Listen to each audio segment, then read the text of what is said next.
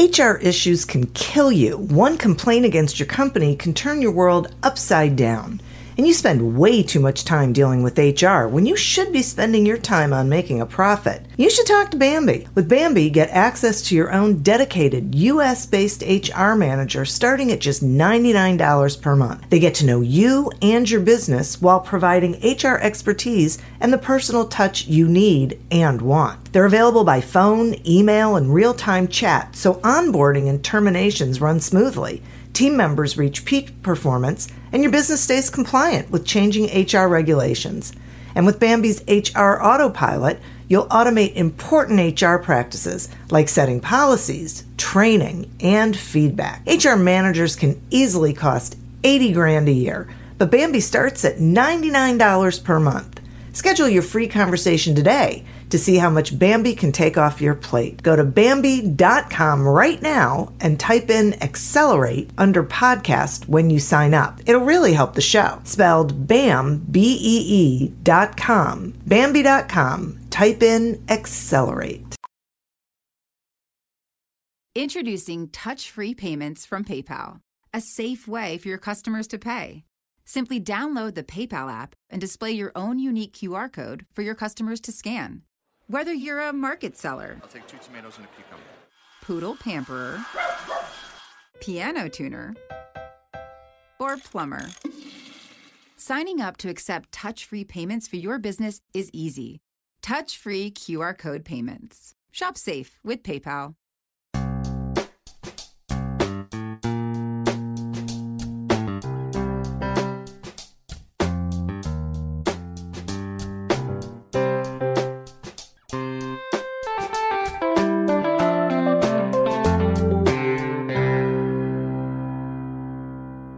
Welcome to Accelerate Your Business Growth with your host, Diane Helbig.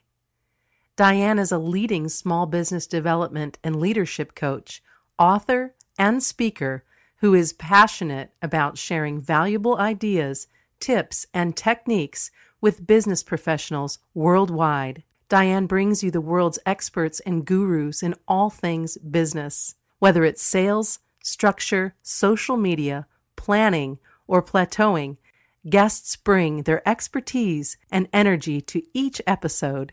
When growing your business is your focus, Accelerate Your Business Growth is the show to listen to.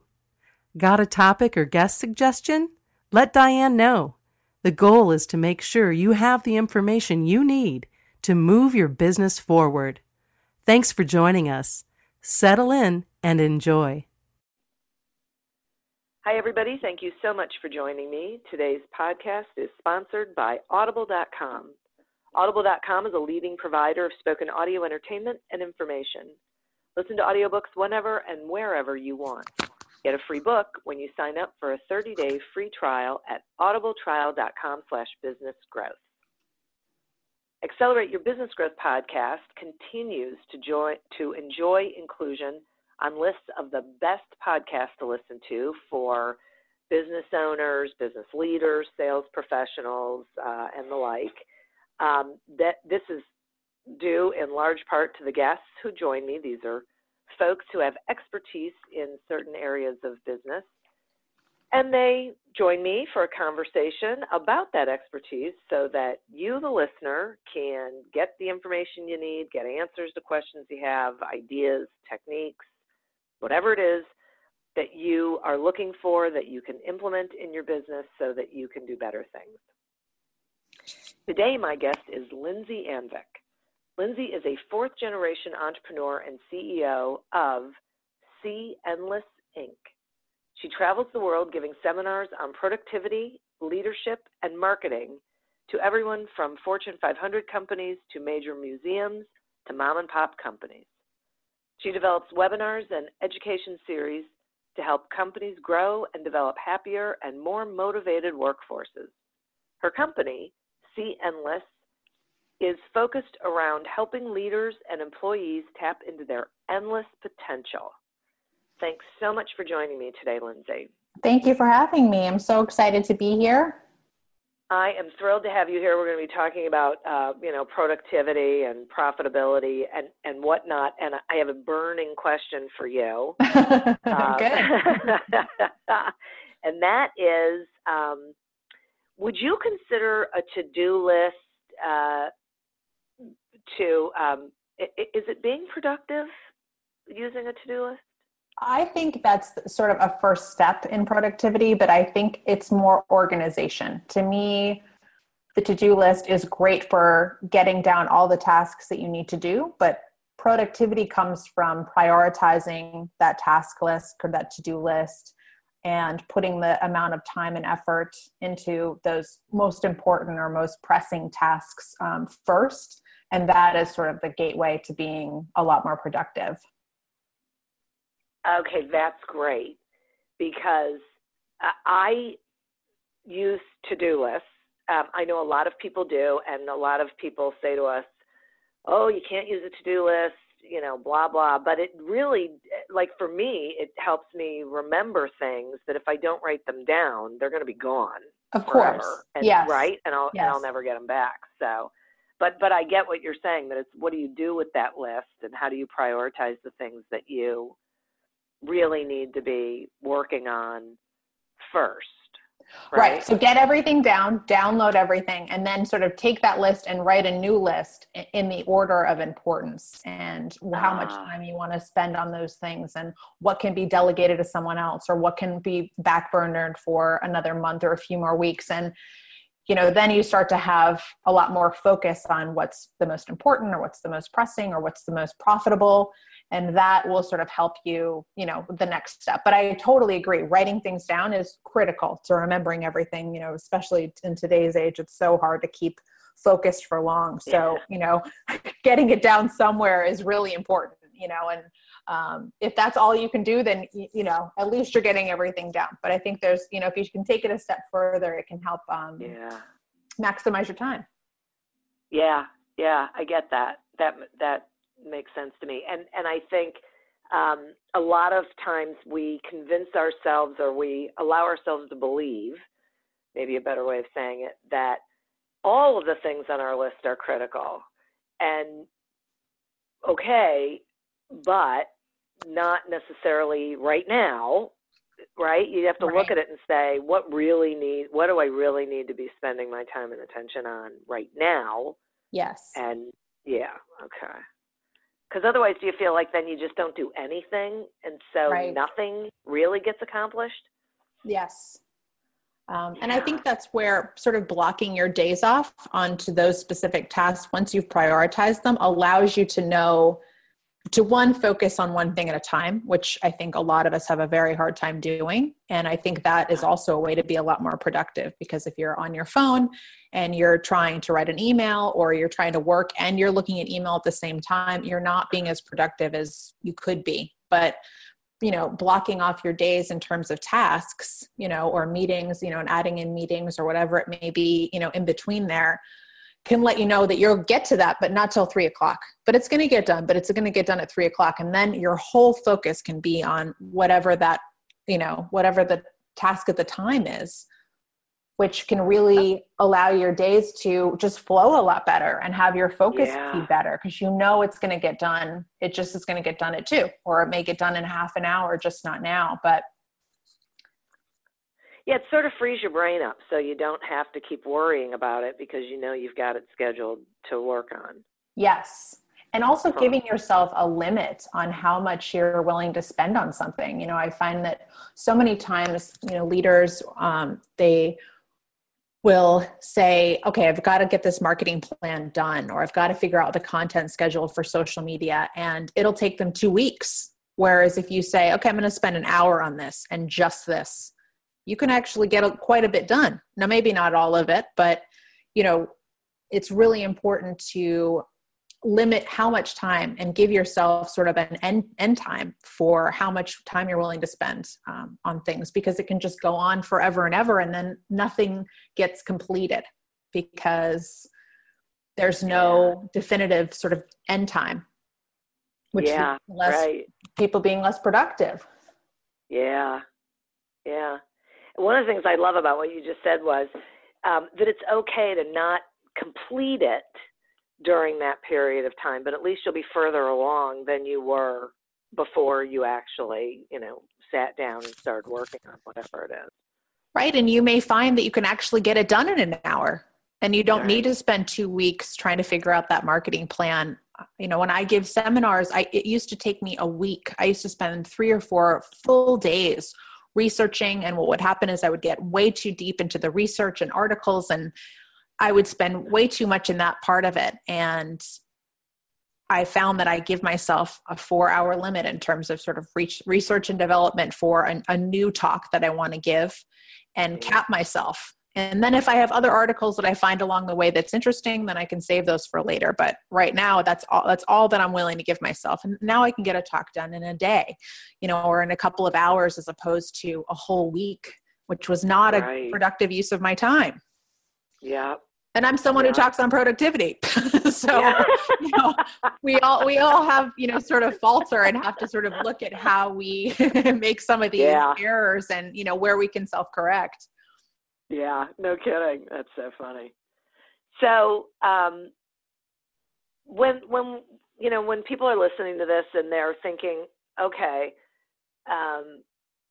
this is really about designing your day in a better way, right? Yes. Is that what you mean when you talk about designing a better day, that it's about slotting these things in at particular times of the day and then sort of letting it go until that time shows up?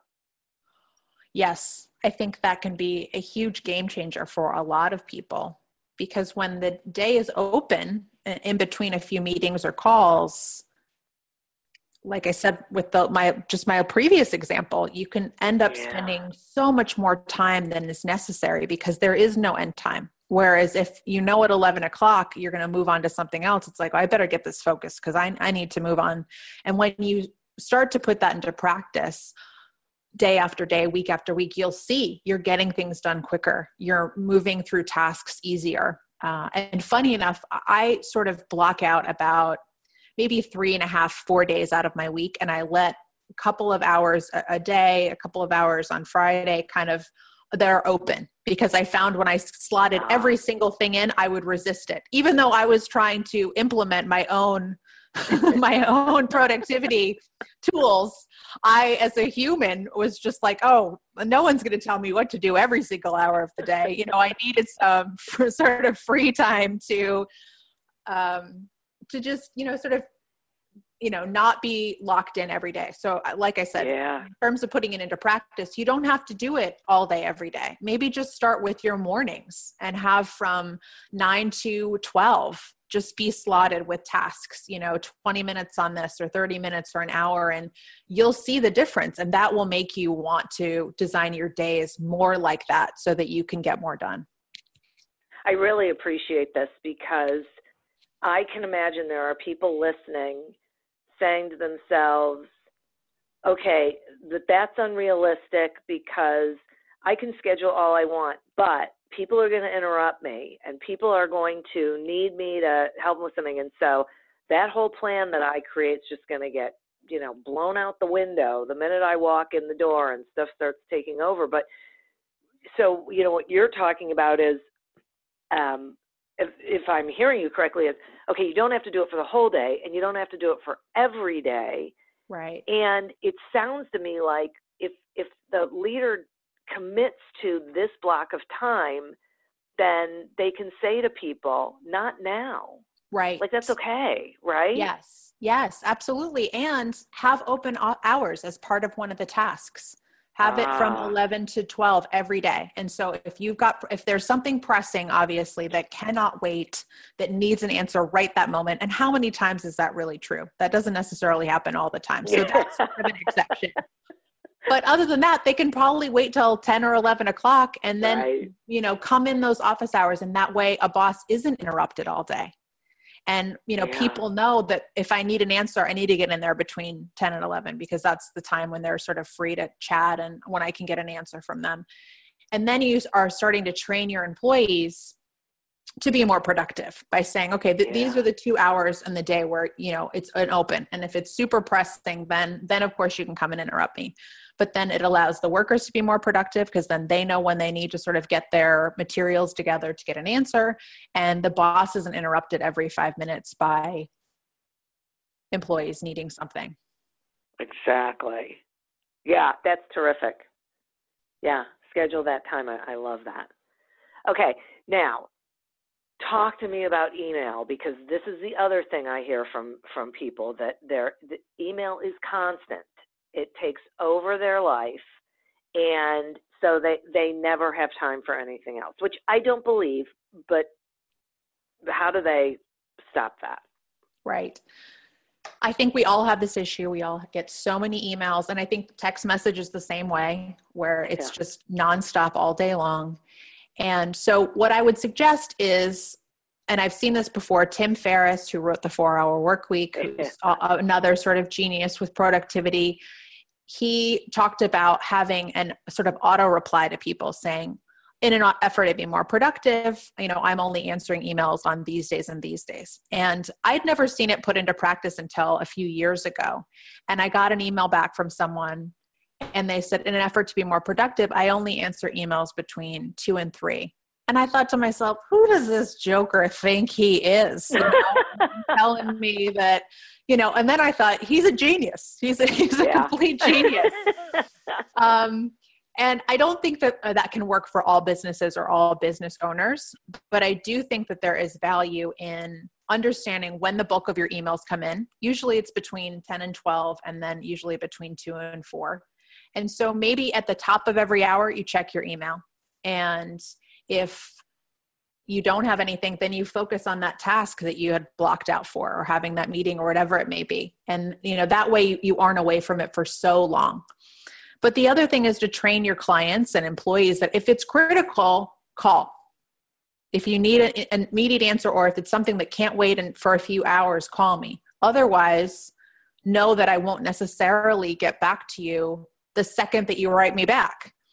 Because we are, if our clients are always expecting that immediate response within 2 minutes, that can sort of be detrimental long-term, because we can't always be there. And then when we aren't available, then they think something's wrong, as opposed to the fact that we were just busy. And so if from the start they understand, I'm always available. If it's something critical, call. If not, then I check email, 4 or 5 times a day, or at the top of the hour. And so that may be a good time to reach me. If not, I'll probably get back to you in an hour or 2. So then you can kind of carve out time every hour, or every 2 hours to read and answer emails.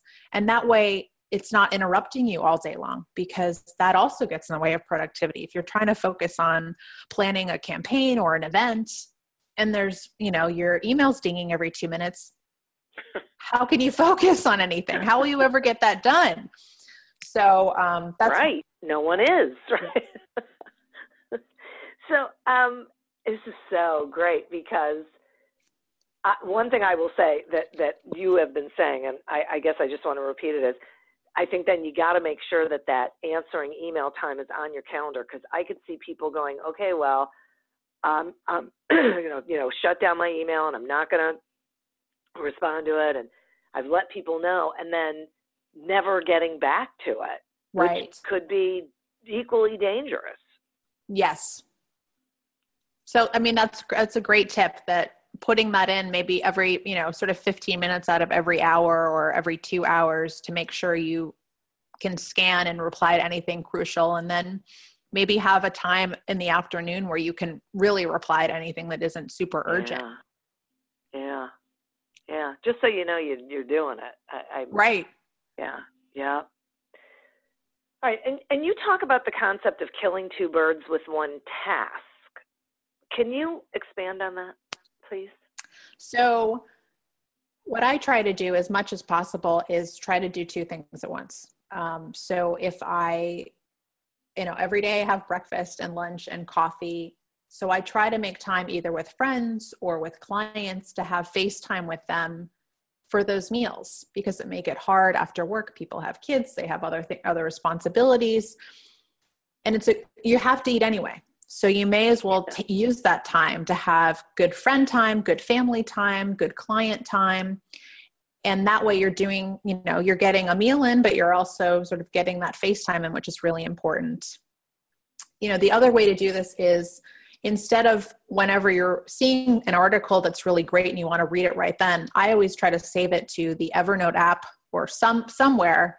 And then when I'm in line or I'm waiting for something, then I pull up that Evernote app, or I pull up my notes and I click on that article, because I'm waiting in the car, I'm waiting on the grocery store line. And it's a time for me to kind of get that article read because I'm interested in it, but it didn't interrupt that task. So I was able to be productive right when I saw it, but know that I'll get to it at a different time. And that way you're able to do two things at once. Same thing with when you're driving. That's a great time to make birthday calls or check in with people, on your commute, so that you can, get a good 10, 15 minute conversation in and have some connection and not feel so guilty about, who do I have to call this week? Or I should have called her back, but I didn't. Maybe use your commute time as a moment to make those connections. And that way, every week, that you're going to call a few people and, check all those other things off your list, some of those personal things off your list. Yeah, that's so great. When you were talking about when you're driving, it reminded me that I do a lot of, I will say, writing when I drive. I just record whatever it is into my phone. I love that. So yeah, that's when I think of these things too. You can't write them down, but right. If I just turn on the recorder, and then I can just stream of consciousness or whatever it is, and then I have a blog post or an article for LinkedIn or something. I just have to write it down later. Yeah, that's so smart. Yes. Yeah, I get that. I totally get that. And I do have to say, so this past year, during the holidays, I thought, oh my God, how am I going to see all of these people who I would really like to see, but there are only so many hours in the day. So I just scheduled one event and invited all of these women. And then whoever came, and we had a great time, but that was it. I got to see them all at the same time, and they got to meet each other. And so I get this, like, maximizing the time that you have. Right. And yeah, that makes a lot of sense to me. I hadn't thought about it that way, but it does. Okay, so, and you have something called sweat working. Can you? Okay, what is it? And you say it's been a game changer for you, so I want to know all about it. Well, being a business owner, I found that the me time that I so desperately needed for myself would get pushed aside, and I would constantly use work as an excuse. And so I would miss workouts, which are so good for us health-wise, but also mentally. I find that I have really great ideas and thoughts sort of when I'm doing something like working out. So I started implementing that as also a way to sort of kill sort of two birds with one task. So I'll meet a friend and we'll take a yoga class, or we'll do a spin class or something, or I'll invite a client to come with me. And we have that time before, and then we are both doing something positive and good for ourselves. And then afterwards, we're on a high because those endorphins are flowing. We're in a great mood. And then we have a little more time to chat. And then we leave, and I know I can feel good knowing that I did something good for myself, but I also had time with a client, or I had time with a friend. And it was just a much better use of my time, because then I didn't have to feel as guilty about it. And because I was meeting someone there, I was even more apt to do it, because I couldn't use work as an excuse and say, oh, I should probably spend more time working on this pitch, or I should probably be writing right now. It's like, okay, well, I'm going to meet a friend also, or I'm going to meet a client or a potential client. And that could be a really great use of my time, and it's hard for people to have a bad time when the endorphins are flowing and they're doing something good for themselves. And then you have a bonded experience. And that can also connect people and can lead to them wanting to work with you, or just sort of strengthening your relationship with friends. Yeah, that is great. I'm going to have to,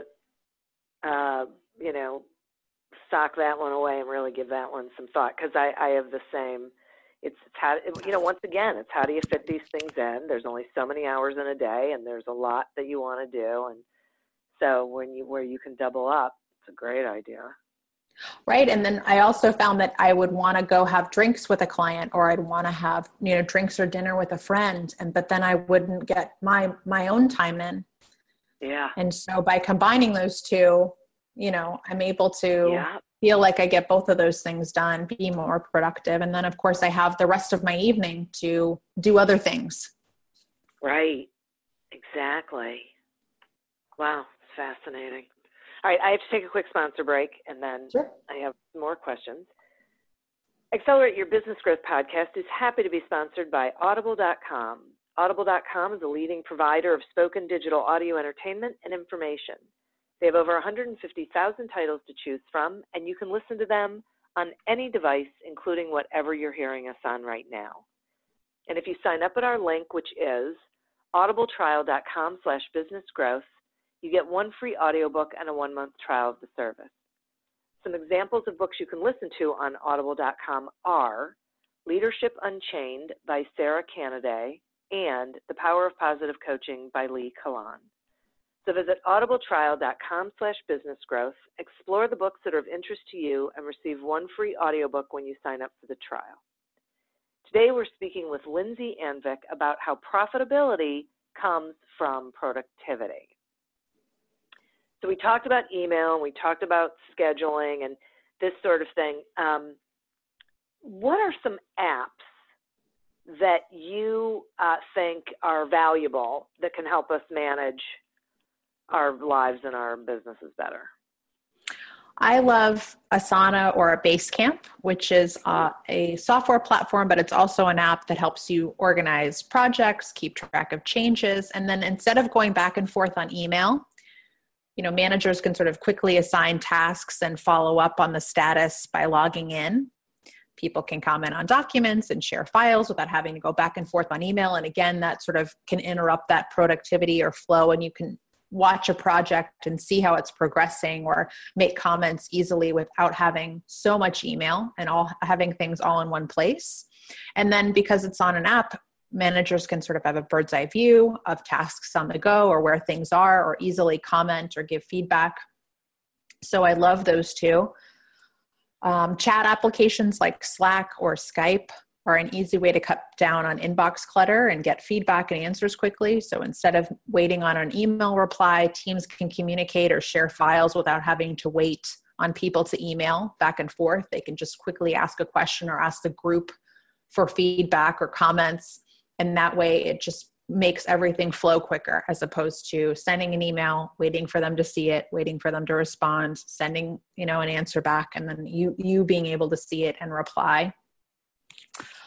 I also love, like I said, I love Evernote as a way to sort of save articles for later so that you can not miss out on those great reads that you want to get to, but also not interrupt your productivity along the way. Cam Scanner is a great one. What it basically is a card scanner that when you get a business card, I find I get so many business cards when I go to a networking event or a show, and they end up either in the trash, or I can't remember where I'll want someone's business card and then I can't find it. And so basically you take a picture with your phone. It's for Android and iPhone. And then it pulls the data from the card and puts it right in your contacts on your phone. And then you can add notes or add a photo of the person or make some kind of reference, and you can organize it. So I have them organized by networking groups. I have them organized by whether they're sort of bloggers or podcasters versus, marketing people or whatever it may be. And that allows me to get those contacts in my phone without having to do a lot more work. So, and besides Cam Scanner, there's several other ones that are free. They have some that are paid, but that are also great. So if you just look up either card scanner or business card scanner in the search for an ad in the App Store, there's a bunch of choices that are great to sort of help with productivity.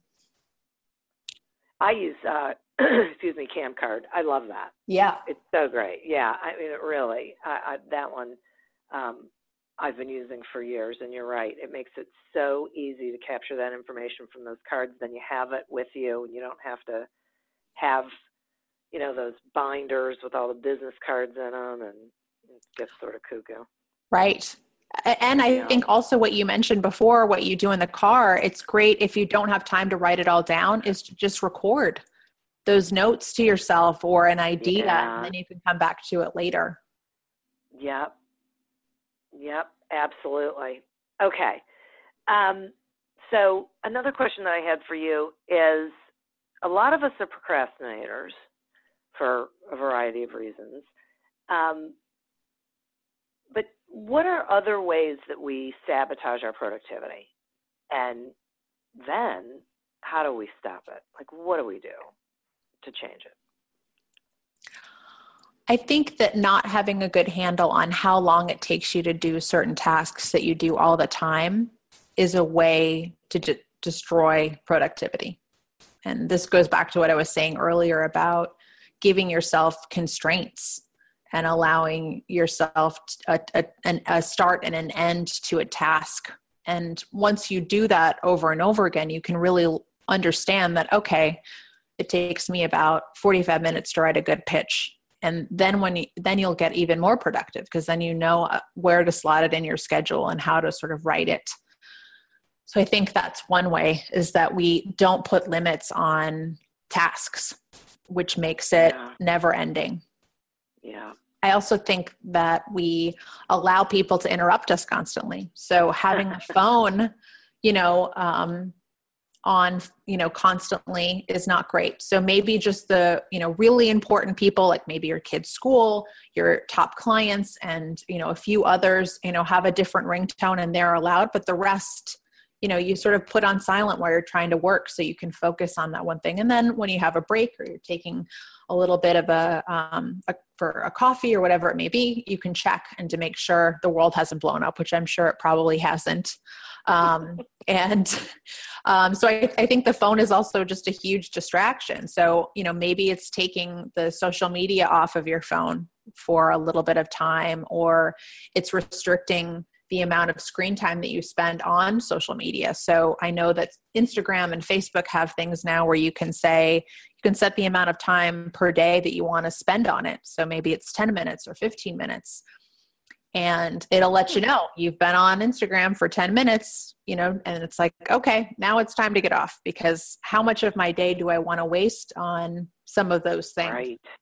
And I think what happens is we get on and, we look at someone's cute dog, and then 7 hours later we're, who knows where, somewhere deep in the, sort of archives of Facebook, looking up our, high school boyfriends, new girlfriends, daughters, dog's wedding, we get so deep into it.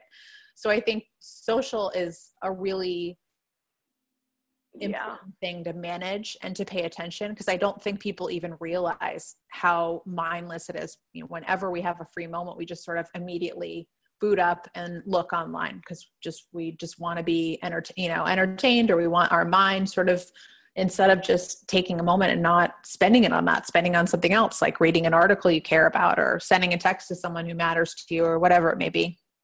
Yeah. So I found this thing, I so agree with you. And I found this thing called Lil Space. Mm-hmm. And it's an app that you can put on your phone. And so you set it and you unplug. And so that, when you set it, you can say what you're working on.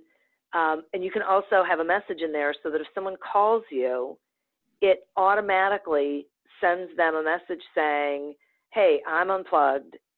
I'll get back to you as soon as I plug back in. And it's really weird, because I use it and I'm amazed at how long I can just put my phone down and totally walk away for hours. Yes. Because and then when you're done, you can even post if you want that you just unplugged for however long and you were working on whatever. You don't have to, and I don't, but it's amazing how valuable that is. Yes, absolutely. We waste way too much time on our phones these days on things that don't matter, or we allow ourselves to get sucked in by whatever may be happening on text message or whatever else. And I think that's great. Little Space sounds great. I'd love to check it out. Another app that's similar to that is the Space app, which sort of helps you sort of break some phone addiction and things like that. But, anything that you can put on your phone that can sort of help you with this issue that we all have, it's sort of across our society now, is a way to help you be more productive and just focus on what you need to focus on then. Exactly.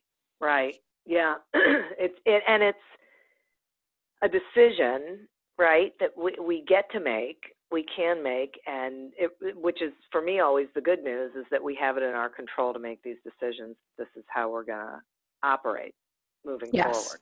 Yes. Yeah, it has to be a conscious decision. And it can be a hard truth, because when I was getting the updates of how much I was spent, I could not believe it. I was horrified. Having it in your face, and I was like, this needs to be addressed immediately. Right. That's how it gets elevated. Right. Not how I want to go out, Exactly. So there's something called gamification of scheduling. Can you talk some about what that is and how it can help people get motivated to be more productive? So it's interesting that when we were in school, we had to get assignments done by the end of the period, unless it was homework, or we had to get a test done within a certain amount of time. And we always did it for the most part, because we needed to do it. And it was within 10 minutes. And so we finished the quiz in 10 minutes. And there's a part of our brain that gets excited about sort of winning and sort of beating the clock. And so in addition to sort of blocking your schedule, what you can do is sort of set a timer to see if you can beat it within that time. So that allows you to sort of gamify your schedule. So maybe it's researching for a talk, or maybe it's figuring out new content for social media. And you say, okay, I want 10 new ideas, and I'm going to give myself an hour, and just trying to beat the clock. Then you have the countdown going, and it's like, okay. And then automatically your brain wants to do it under that time limit, because we want to prove to ourselves that we can beat it.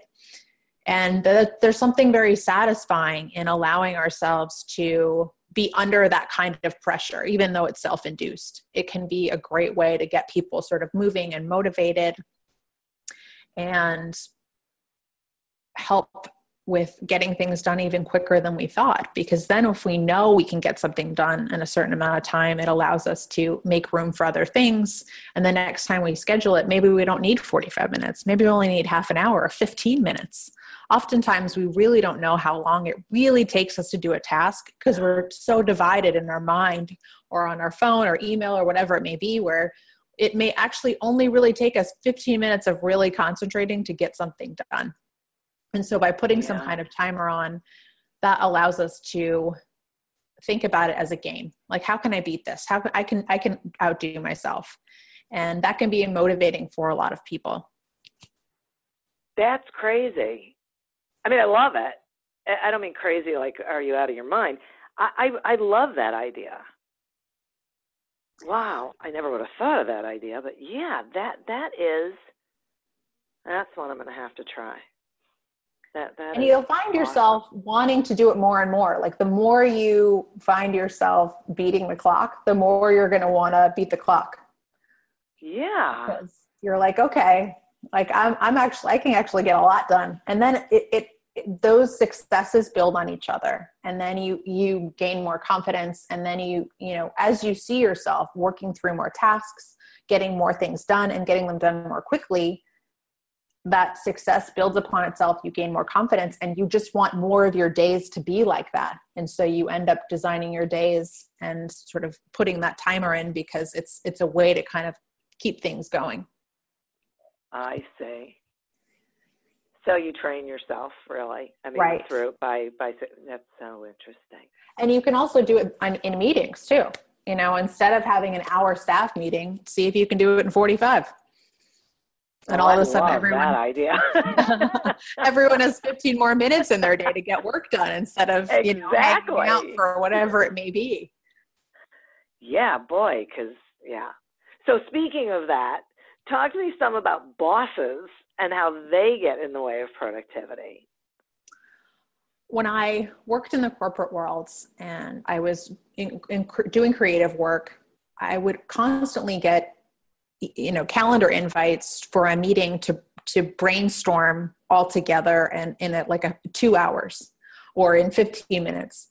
And we'd all get in the room and then we'd be staring at each other. And sometimes an idea or two would come out, but we oftentimes, in the moment, ended up talking about the fact that Kathy has a birthday next week and we should get cupcakes for her. And then a debate rolls out about who has the best cupcakes in town. And then someone brings up the game on Saturday. And all of a sudden we haven't brainstormed anything. And, there's still a debate about who has the best cupcakes. So I encourage bosses to make sure that you ask them for tangible, measurable things before they come to the meeting. That way they know what's expected of them. And they know they need to do some work before the meeting. And then they have time to do it. So come with 3 ideas for an event, or come with 3 taglines, or come with 5 ideas for how we can promote this event. And we're all going to share them. And then have everyone share all 5 of their ideas. And that way people know, okay, I have to be prepared because I have to share these in front of everyone. So I can't fudge it. They have the time to let their brain think of something creative. And it's a measurable task, so everyone knows what's expected of them, instead of coming to a meeting feeling like, if I don't have an idea, what do I do? Yeah. And it allows you to be more productive because now you can sort through the ideas and say, okay, I think these 5 are the best. Now let's move forward with, whatever it may be. I think bosses, that just give them time to work. And whether it's brainstorming or not, I think having measurable things you want to have accomplished in a meeting is a really important thing, because just having a meeting to review something, most people can review things over email or a shared document. And so is that necessary to sit down? And when I started to, sort of move into management, I ended up having a lot of meetings standing up, where I would just have everyone come meet me in the coffee area. Right. And we ended up staying there for 5 minutes instead of an hour, because people would just download things and I would delegate and I would, sort of give high fives and say, that's a great job. Now we're going to work on this, or, I need you to work on that. And everyone sort of knew what they needed to do. Everyone came with whatever they needed to come with. And then we only spent 10, 15 minutes together instead of hours. Because sometimes those things last for hours, and most of the people in the room don't necessarily need to be there. Well, there is that. Right. And a lot of times the meeting is totally unnecessary and they're having it because they think they should have meetings. Right. Oh, yeah. I know. It's such a waste of time. So you have to ask yourself, what do I want to accomplish in this meeting? Do I want to get a bunch of ideas and then decide and then move forward? Or are we, what is the purpose of everyone spending an hour here? Is it worthwhile? And can I accomplish this with an email, or can I accomplish this with, with just going by their desk? The other thing is, which is so funny, and I had a boss that used to do this to me all the time. He used to send me these lengthy emails, and then he'd walk down the hallway to my office and say, I sent you an email. And then he'd download everything that he just sent me in the email. And I just thought to myself, it got to the point where it's comical, and, he was a great boss, but, that part I thought to myself, that's so unproductive. Why didn't you just come down here and download to me in person, if you were going to make the trip anyways? And so I think that's often a good time to get FaceTime with employees that you might not else. So, going to them and saying, hey, I think you'd be great on this project. Can you work on it? Give them something measurable and tangible that you want them to accomplish, and delegate to them. And then you have that face-to-face time. You didn't clog up their inbox with an email. Right. And it's a better use of your time than spending, hours typing everything out. You can definitely often explain something easier in person than, laying it all out via email. And, then if there are more questions and things like that, you can go back and forth on email. But I would also encourage people to pick up the phone more. I know, everyone's like, I hate the phone. I don't like to talk on the phone. And, everyone's so anti-phone, but I think so much can be accomplished over the phone when you hear someone's voice and not clogging, like I said, not clogging up emails, just being able to have a conversation or delegate something quickly or answer a question or address a concern, as opposed to going back and forth on email. It's just, it seems to me a waste of time when it's done in excess. So this is fascinating to me. I completely agree with you. And I think it really speaks to how we've gotten into these habits of behavior. Instead of stopping and thinking, what is the best way for me to communicate this? We just defer to whatever this, most common method of communication is. Right. And it's rarely picking up a phone. Yes. Which could be so much quicker. Yes. Yeah. Well, the other thing I wanted to say about meetings is so often when I've been in meetings, someone will interrupt with something else that's either related or not related. And then that will become a discussion. Instead of the boss or whoever's running the meeting saying, we need to talk about that, come see me during open hours, or, talk to Jennifer about that after this meeting, or whatever it may be, as opposed to then having a whole side conversation or something that has nothing to do with what the meeting was about. Park it. Yeah. But tell them it's important. Address it and say, I know this is important, but not now. Right. Because then I've been in meetings for hours sometimes because those side conversations have come up, and they can be anything from very casual things like, where should our Christmas party be, to, someone else talking about, a budget for something, as opposed to, staying on task with whatever it is we were talking about. So all of these things are valuable and important, but you need to make sure, if you want to be productive, that it's being addressed when it needs to be addressed. And so being able to park things during a meeting and making sure your staff knows you care about their concerns or whatever it is, but to talk to them or talk to someone else at a different time and not waste everyone else's time having that side conversation. Yeah, that's a great point. And that does happen so often. Ugh. I know. This is that's why we're talking about it. That's right. Yeah, Lindsay, this is such great information. I appreciate this conversation so much. Besides the fact that I learned some things, I just think this is so valuable for the people who are listening to this right now, and so many great ideas. Will you share with them how they can find you, whatever you've got going on, and whatever you'd like to share out there, please? Sure. You can visit my website, which is www.cendless.com. So C as in vision, SEE, and then endless as in ongoing.com. Or you can follow me on Twitter at Lindsay Anvik, or under LinkedIn. I often post articles and things related to productivity, creativity, leadership, marketing on there, and share other interesting things that I find. So I would love to hear from any of you guys and help you out. Awesome. Thank you. And speaking of you guys, thank you for tuning in. I know this has been a great episode for you with a lot of great information and things to think about a little differently. And I'd like to thank our sponsor.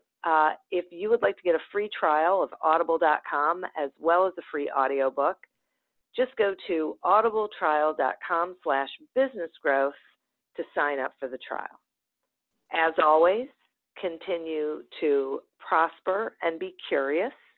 And until we meet again on another episode of Accelerate Your Business Growth, goodbye and good day. Spark innovation across your federal agency with IT hardware, software, and services from Connection Public Sector Solutions. Your technology procurement challenges will meet their match as Connection's dedicated account managers offer exceptional customer service, and our extensive list of supported federal contracts means you'll always get a price that works for your budget. Learn more about innovation for your agency with Connection Public Sector Solutions at connection.com/fedcontracts. 15 minutes could save you 15% or more. Oh, that's a cheer we used to do in softball. What? It's actually Geico's. Whenever someone hit a triple, we would wave our bats and yell, 15 minutes could save you 15% or more. But we never got to use it because we would only hit home runs. Annoying. The phrase is from Geico because they help save people money. Geico? Yeah, they were our team sponsor. Geico. 15 minutes could save you 15% or more. Hey friends, this is Jim Knight, former 21-year Hard Rock executive turned best-selling author and top 10 keynote speaker. And I'm Brant Menswar, former frontman of Hollywood's most dangerous band turned top 10 motivational speaker and best-selling author. We host the how-to podcast Thoughts That Rock, where we talk to rock stars, athletes, CEOs, astronauts, and even next-door neighbors who share their expertise and opinions. Together, we tackle the most interesting and challenging topics of today. Whether you want to learn how to become more confident, how to deal with anxiety at work, or how to write a hit song, or use Brazilian Jiu-Jitsu in life, we've got hundreds of episodes to help amp up your life and move you forward. Subscribe to Thoughts That Rock wherever you listen to podcasts, and check out evergreenpodcast.com for more information.